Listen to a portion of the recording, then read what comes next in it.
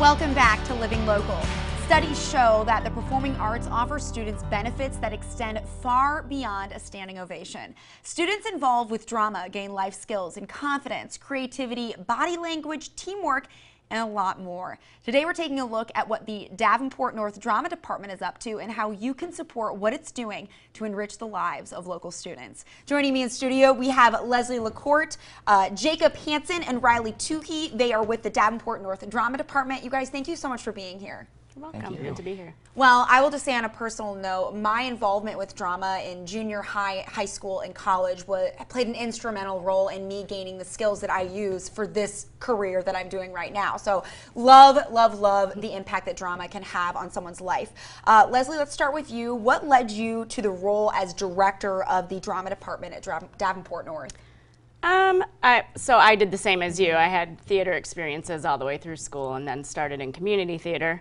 But once I got my teaching license and we moved to Iowa, I started directing at the high school level. So I've been with these guys for 6 years over at Davenport North. That's fantastic. Now, Riley and Jacob, what made you guys want to get involved with drama? There are so many other activities that you could be doing out there. Why did you want to invest your time in drama? Well, I'd have to say that in 8th grade was my first time I ever did a show. And I did it just because my friends were doing it, and it was really fun. And it was a comedic show called No Place Like Nowhere. But coming into high school, I was like, hey, that'd be a great way to meet more friends. And I've stayed because the people there are just so great. And now we're doing a serious show, but I still like it, and it's fun. That's awesome. What about you? I can't say why I came really, but I can say that like my first time where I really thought like, oh, I enjoyed this was either my 7th or 8th grade year. I was in an English class and we did an episode just as like an assignment of The Twilight Zone. And I remember my teacher said to me, he goes, I want you to yell through the walls. And I think both Mrs. LaCourte and many of the actors and actresses that I say on stage today with can attest that I still do that. That is awesome. So guys, you guys will be presenting The Curious Incident of the Dog in the Nighttime. Leslie, why did you select this production? Well, that's a hard question. Always we're looking for stories that I think our students can tell. So that's my first concern. And then we always try to do a little bit of a variety. So last year was pretty comedy heavy. And I thought it's probably time for these kids to try something a little bit more serious. Also, this show has some great kind of themes that I think these guys will probably talk about, and it also allows 6 of the people in the show to play multiple characters, so it gives them a challenge that probably they wouldn't normally get. And then it gave these guys a real serious challenge for the roles are difficult, they make them stretch a little bit, so that's why. And it's definitely challenging. So gotta love those challenging roles. Not an easy task. That's where most of the growth is. Right. So Riley and Jacob, tell us about the storyline and some of the themes that play out.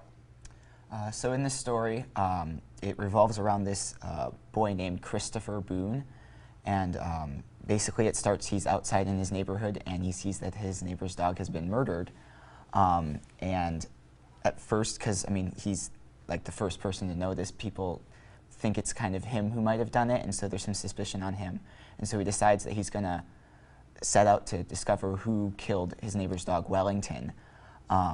But what's different about the story, it's based after a novel as well, but in the novel and in the play they never have a specific diagnosis, but in past productions of the show and just some of the characteristics of him that you can see, he's likely somewhere on the autism spectrum, so he views things differently than everyone else. So the play, as much as it's a mystery and him trying to find out who killed this dog, it's also looking at how he perceives the world and sees things differently than everyone else. Wow, that sounds like such a fascinating storyline. Guys, tell me what the rehearsal process is like for you guys. What's challenging? What do you enjoy?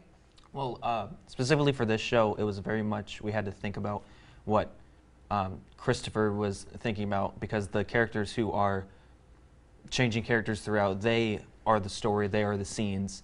So we really have to dive deep into Christopher's mind and think about what stresses him out, what's going to make him happy, and what's going to make him calm. And so with this one, it was a lot of reading and a lot of physical interaction to see what played off the best. But with other shows, it's a lot different. For shows like Les Mis, it's a whole lot of singing and being a choir person.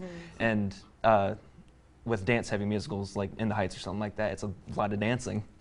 Awesome. So as you guys are going through the rehearsal process, what kind of skills do you think that you're gaining through your experience with theater? Well, definitely, I actually second term started just at North, and I'm taking a literature class, and you analyze literature, but a lot of it is similar to like when you have get a character in a role, especially this one, which is based after a novel. You do naturally, as an actor, look at the character and figure out, what motivates them, what's causing them to act the way that they do, and that helps with my literature class, actually. Yeah, and I feel like that can give a sense of empathy too. If you are practicing these skills of seeing why people do things and maybe developing some compassion for people, I think that would be a great skill too. And I'm sure that it boosts your confidence. And I know for me, like just getting that adrenaline rush of being front up stage, and it really helped with my public speaking skills. But I'm sure that you guys feel the same. Definitely. Leslie, from your perspective, how have you seen theater be a growth tool for students? So I told these guys I'm going to throw it back at them, but I think what happens is that they have to work with a small group of people, and they have to solve problems, and they can't anticipate those problems. So that when they leave the theater program, a lot of times they have skills they don't know they had. And that means they're employable, they know how to work with people, even if personalities are clashing, or it's definitely not a perfect world in the drama department. So a lot of drama in the drama department. A lot of drama. But I think that's what it is. I think they have to use so many different skills, and a lot of times they have to do it under pressure. That is something they take with them as a skill set. I'm sure years down the road you guys will reflect back and realize just the magnitude of skills that you have reaped from this experience. Now, real quick before we go, when can people see the production and how can they get tickets? So shows are Friday, Saturday, and Sunday. Friday and Saturday at 7 and Sunday at 2. And they can get tickets if they go to our website, which is Davenport North Drama at .weebly.com. Fantastic. Leslie, Jacob, Riley, thank you guys so much for being here. We appreciate it. Thank you. Thank you. All right, guys, for more information, as Leslie said, you can visit DavenportNorthDrama.weebly.com. We'll also have the details posted on our QuadCities.com. More Living Local returns after the break.